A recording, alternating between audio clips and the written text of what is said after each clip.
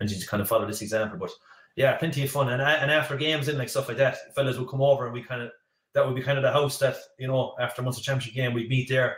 Fellas have a few drinks there and head into town, and a great crack. Not great for the neighbours, I'd say, but. And any memorable celebrations that went back to your house after any of these games, or just in general, some of the great days? Like, does that stand out where maybe you'd have a group sing song, or you'd all head off somewhere together or something?